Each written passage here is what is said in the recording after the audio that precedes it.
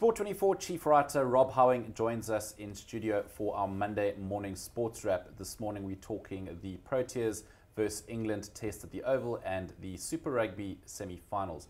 Rob, good morning. Thanks very much for coming in. Hello, Nick. Hope you're going to manage without your wingman this morning. I'm sure I will.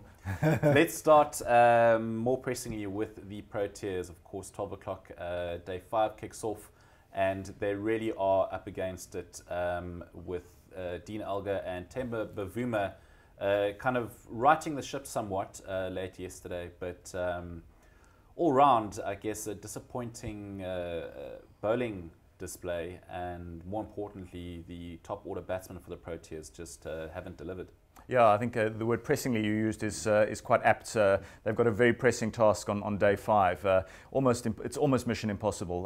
588 deliveries is what they've got left in this match, because it's not even your conventional 90 overs. They're still making up time from the weather interruptions from previous days' play. So it's a 98 over day. And as you know, in England in midsummer, if the weather's good, and the expectation was that it would be pretty good at the Oval for day 5, unfortunately, if you're South African, it means that light probably won't be an issue, and 98 overs is what it is.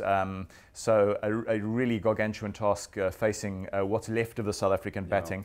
I think the best we can perhaps hope for, in all honesty, is just for some real sort of grit throughout the what's left of the middle order and the tail, and drag the match as deep into the day as is possible. Bear in mind that the final test is virtually back-to-back. It starts on Friday at Old Trafford, and if England were to bowl first in that test match, you could say, well, that they had to bowl last on a busy final day, perhaps at the Oval, so they could be a little bit footsore, but that's perhaps clutching at straws. I mean, there are some structural and other issues in the South African team at the moment.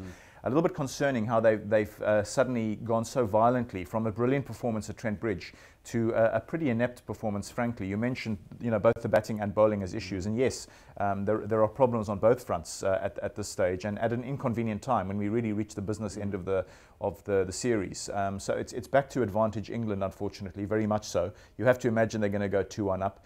Perhaps in our favour is the fact that the Bavuma-Elgar partnership, as you say, does have the potential to go a little bit further. There's great fight in both players. Both of them showed shortest guys on the field as well. Absolutely, perhaps. And they're up against some of the tallest fast bowlers in the world. Jimmy Anderson and Stuart Broad, big guys who know how to sort of bang it in, but they also know how to bowl that sort of kiss the deck length that serves you so well, get the ball swinging in England. Maybe if it's sunny, then it won't swing around so much, which is again another little straw to clutch at. But South Africa have been up against it for the bulk of the Test match, and if they do go down, I'm afraid it would probably be a pretty deserved outcome.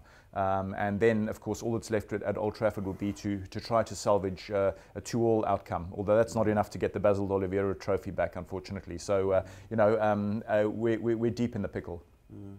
Elgar could very well go on to hit a century, which I think that would be the first century from a South African in quite some time.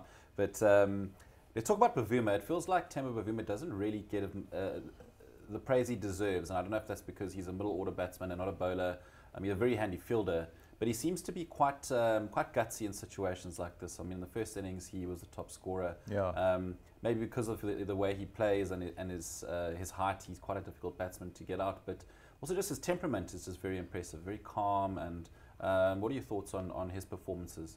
Yeah, I was very pleased that I wrote a piece in the lead up to the Test match on the very subject of Bavuma, saying that here's an instance of a player who you mustn't look at too much in sort of cold statistics. It's still relatively early in his Test career, and remember that a certain Jacques Kallis took some time to sort of warm to the task of Test cricket. You have to sometimes invest in people, show patience.